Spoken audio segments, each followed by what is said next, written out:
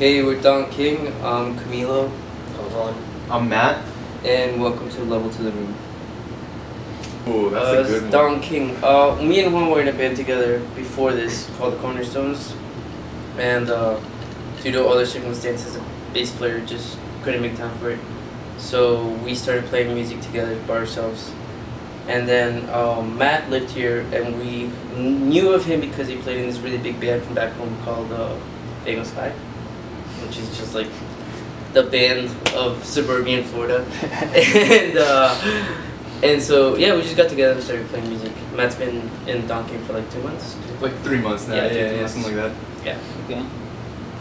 I think a lot of the sound comes from me trying to like fit songs to what they play. You know, like I can't.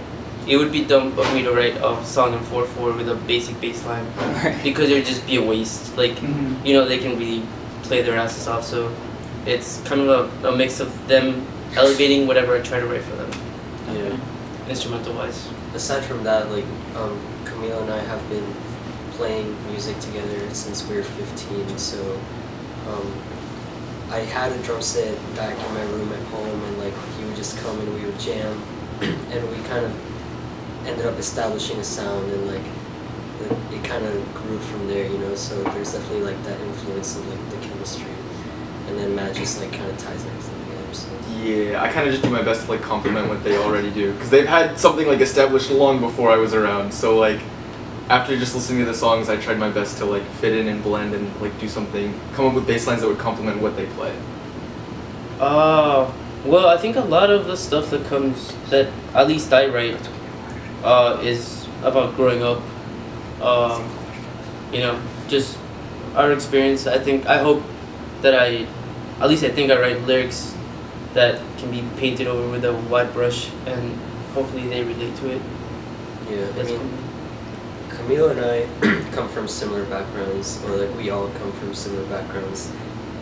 Like, you know, well, at least Camilo and I, we weren't born here, and we came here when we were kids, and it's like there's a lot of pressure of like, oh, what are you guys going to do with your lives and your degree, and then it's kind of like the whole following your dreams and pursuing your passions that kind of mixes with the music, because our passion is music. And so like listening to these songs, I personally feel like, yeah, that kind of like encapsulates how I feel about like the way I want to live my life, like passionately, and like doing the things that I love, and not doing things just because it's the status quo. Like I feel like a pressure from society, my parents. And we all grew up around like the same town basically. Went to different high schools, but pretty much the same crowd, you know. Yeah. And so I think a lot the energy of the music and a lot of the lyrics are driven by a rejection of like Western soccer moms, you know, like we don't want to have a big house with like a labradoodle and like 3 kids and take them to soccer practice.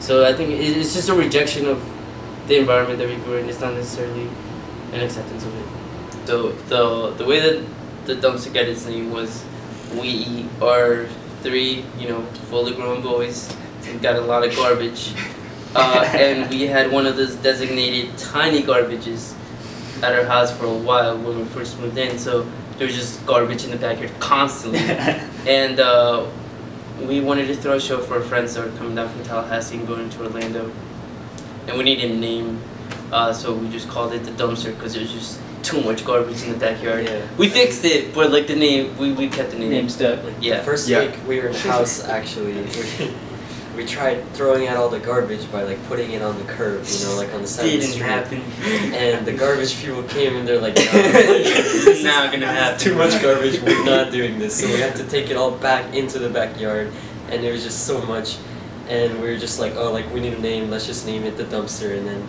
that's how that happened.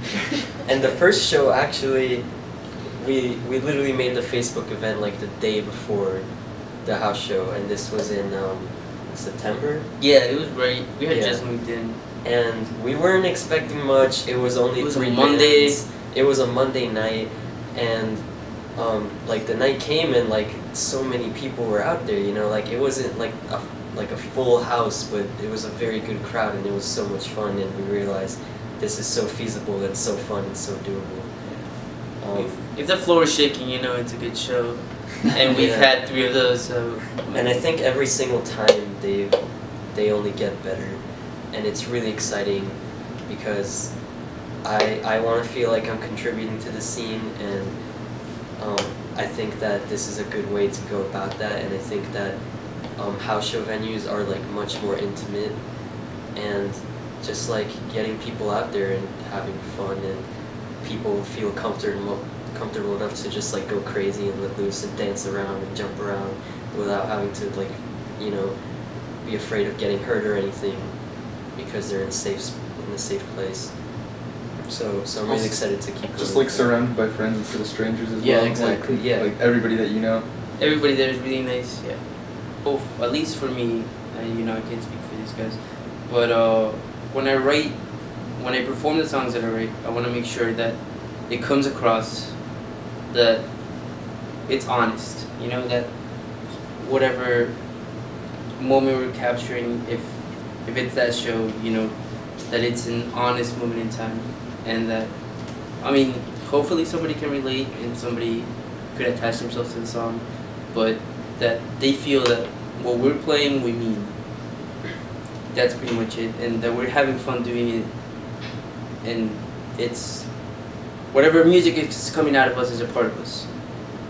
Yeah, I definitely think that our music is special because when I'm playing it, I feel it, and it's not like, I don't feel like I'm ever playing a part, or I never feel like, oh, I'm doing this for the money or because of any other like outside priorities. It's just like when I'm in the moment and I'm like playing with these guys and I know the songs intimately, and I kind of just experience like a catharsis, and I just like feel it, and I think that's really special because like at our live shows, our energy has been just getting better and better, you know, and I think that has a lot to do with it because I have like so much fun even just practicing with like these 2 guys, you know, like they're like my best friends, so it never feels like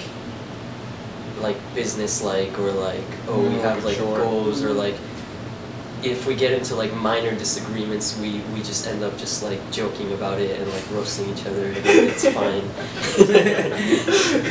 But the important thing is just like have fun doing it.